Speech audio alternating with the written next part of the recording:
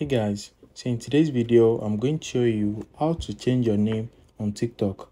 So if you want to change the name on your TikTok account, let me show you how it is done. The first thing is open up your TikTok application and you need to click on your profile menu right here.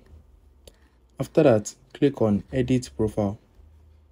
Once you click on edit profile, you're going to say your name right here. So just click on the name and you need to remove this one. So just enter the new name and that's it. Click on save at the top right corner to save the changes. So note that your nickname can only be changed once every 7 days. Just enter the new name and click on save. That's it. If you found this video helpful, smash the like button and subscribe to my channel for more amazing videos like this. Thanks for watching, guys.